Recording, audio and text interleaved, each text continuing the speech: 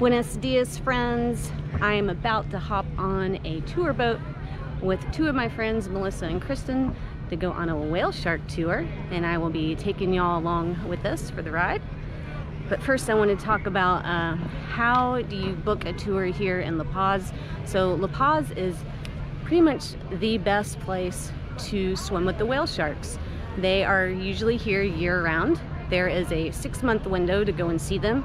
They are very protected here. You are not allowed to touch the whale sharks, but you can get very close to them. And they limit the number of tour boats and the number of people that can visit them per day. So the best thing that you can do to book a whale shark tour is to just walk around the Malecon and look for any kind of salesman that is selling a trip to go see the whale sharks or to go to Espiritu Santo, the island. And usually the average price to get a tour is about 1,200 pesos or $58 US. And that is about the cheapest that you're gonna find. You can book a more expensive tour and you can get a marine biologist as a guide, and that will usually cost you around $100 or $120.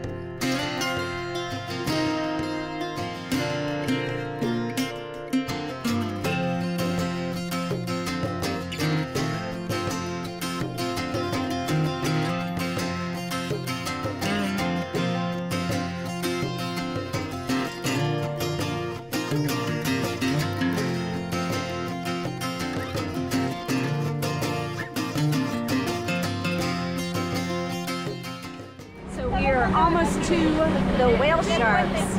They are a little bit further out than they usually are, but they are still close to the shore here. You can see some land behind me, and it is about 25 to 30 feet of water. And they feed on the plankton and other small stuff. It's a little loud, so hopefully you can hear me. But we should be getting into the water soon. And what's really cool, and hopefully I'll get to show you when we get into the water, so when the whale sharks eat, they go straight up and they stick their tail in the sand and they put their mouths to the top of the water and they spin in a circle as they open their and close their mouths and to take in the food that they eat. And hopefully we get to see that because it's really cool to watch them. And they end up going into like this trance-like state, and they have no idea that you're even there next to them, and you can just float in the water next to them and watch them eat. It's pretty cool, so hopefully we get to see that today. So with the cost of the tour, you have a wetsuit is included. I have my wetsuit on. And also fins and snorkels are also included. I did bring my own fins and snorkel, but they do include everything that you need to get in the water here to see the whale sharks.